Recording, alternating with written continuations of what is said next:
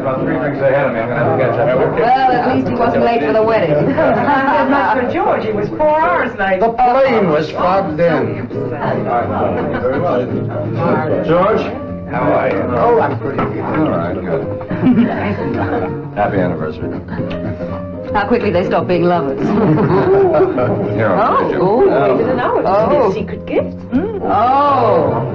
Let's say to Ellen on our 20th wedding anniversary, love, Arthur. How romantic. Oh, it's gorgeous. It's beautiful. Just beautiful. Oh, dinner's ready. Thank you, Mary. Right? All right, indeed.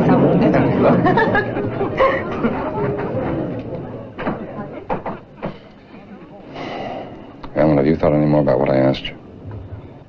I've given it all the thought I'm going to. And the answer is still no.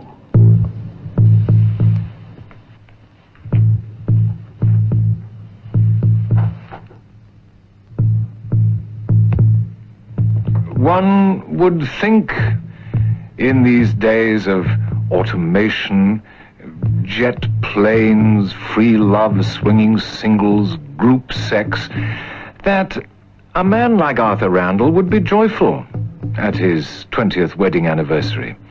That he and his bride should have survived 20 years of trials and high points should be a source of pride. His friends seem happy enough to be part of the celebration. One wonders what the conversation was. Why the emphatic no? What the unrest is behind Arthur's smile? And where it will lead to?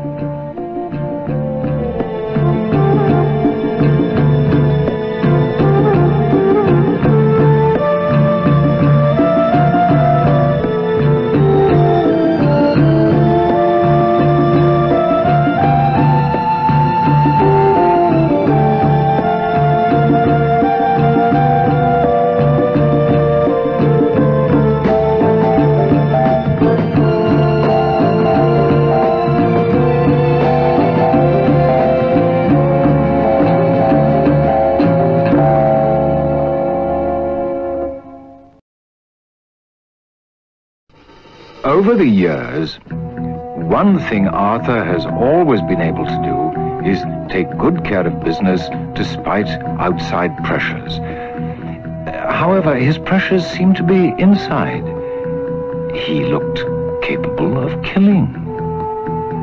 But Arthur is a gentle person. Oh, yes, but then the secret pressures that lurk inside of people can for a fleeting moment change their entire personality. Arthur is a man of integrity, gentle and basically kind, but desperate.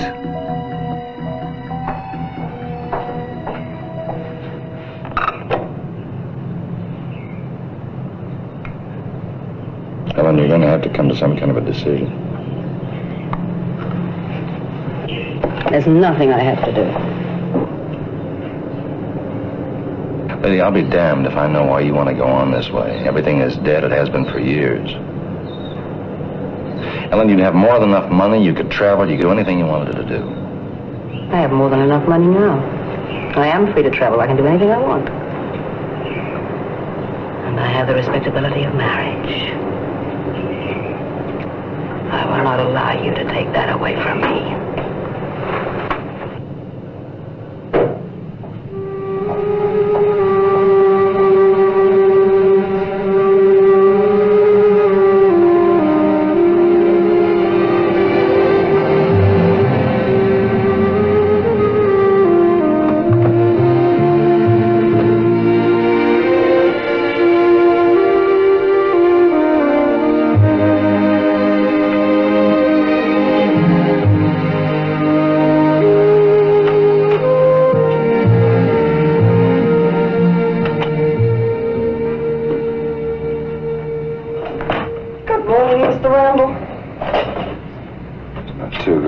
She said no.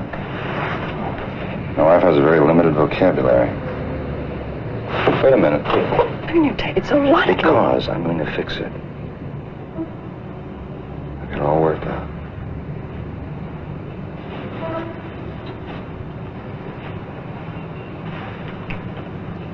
You've been alone for a little while. I don't want any phone calls.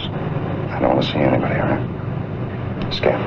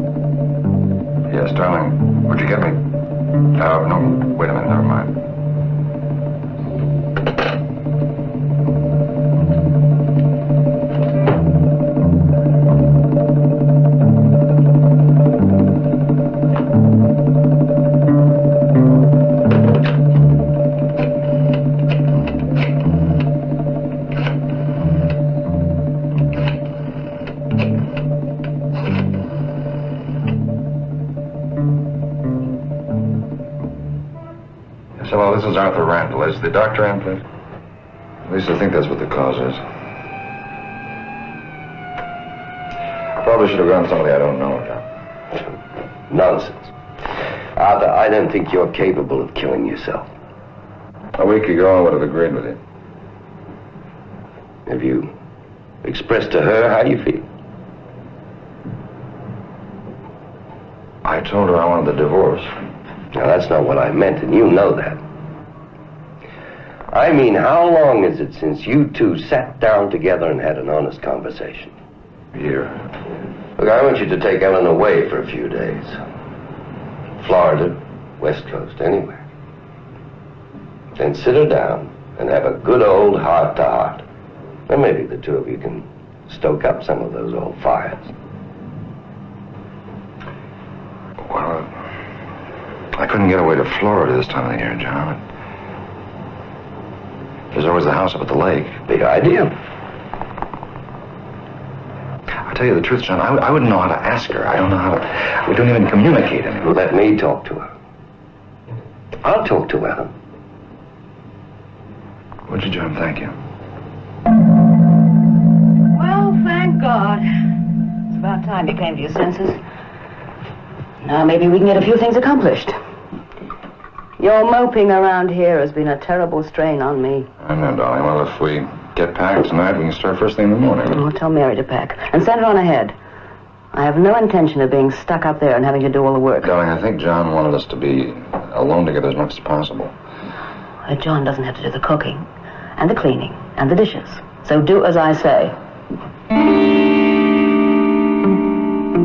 And tell her not to forget to pack my facial creams this time. Facial?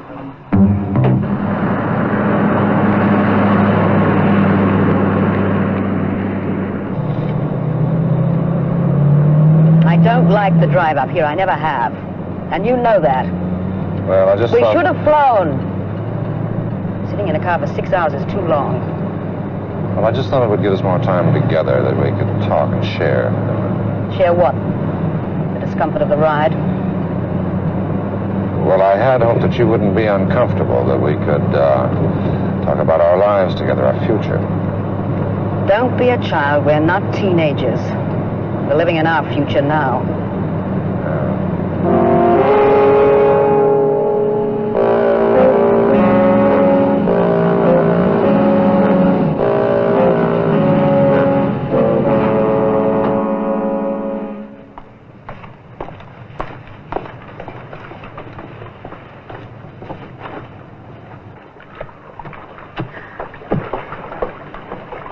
I don't feel up to this at all.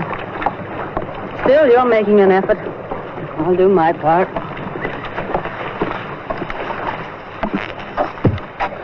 I appreciate that, Dave.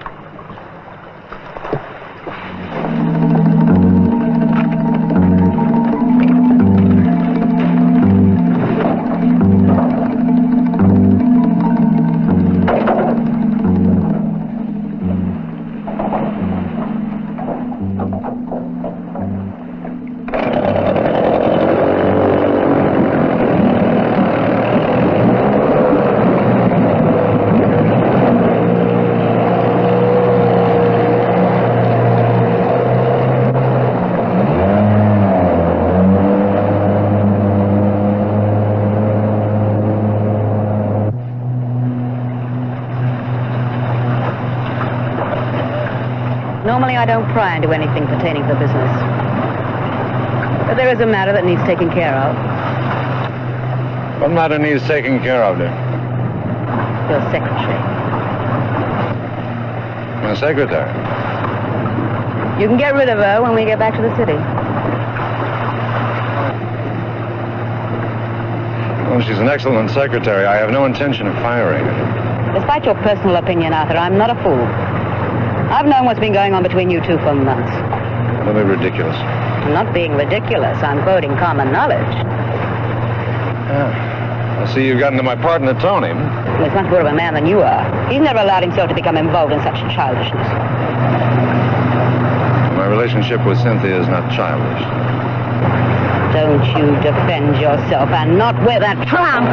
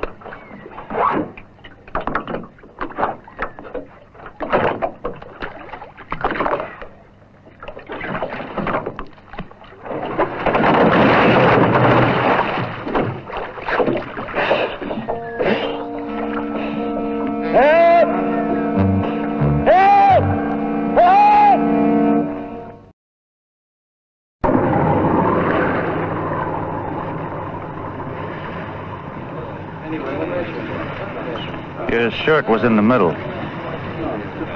You know, they've never found the bottom of this lake out in the center. I guess that makes finding your wife impossible.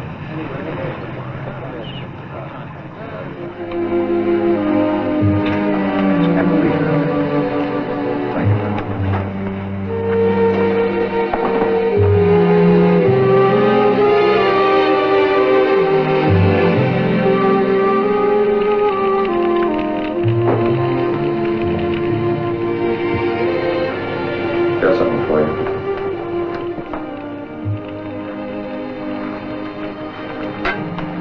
This is to you. To us.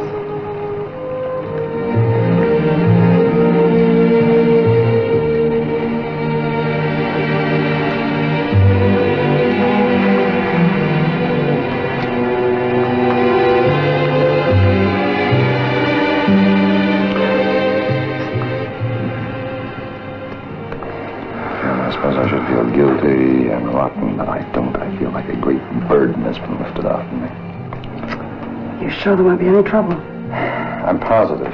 Darling, the day before yesterday, I was consulting an eminent psychiatrist. I was depressed enough to commit suicide. The whole trip was his idea.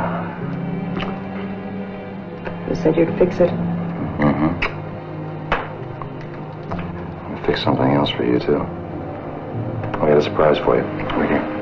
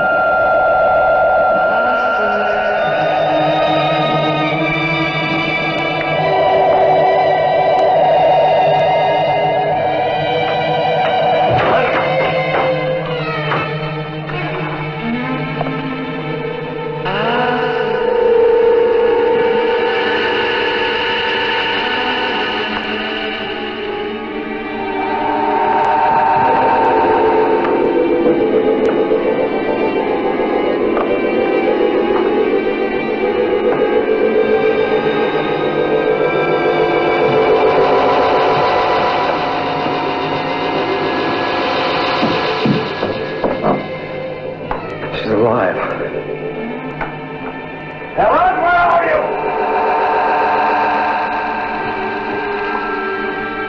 Helen! What are you doing? I don't know what you're doing, but I think you flipped your lid. Call me tomorrow when you've settled down. She's alive. Helen!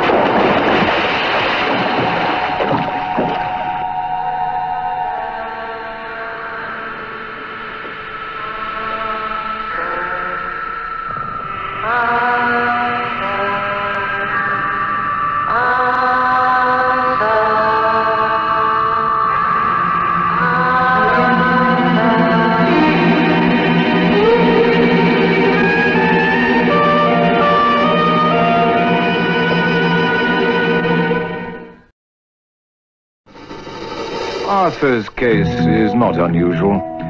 Many people are driven to desperation by what are just day-to-day frustrations to others. Oh, yes, his solution was harsh. But what part did destiny play? Why was the Randalls' getaway cabin on the shore of a bottomless lake? What is in the lake? So, until we meet again, this is Anthony Quayle, reminding you that there is a touch of evil in all of us. Good night.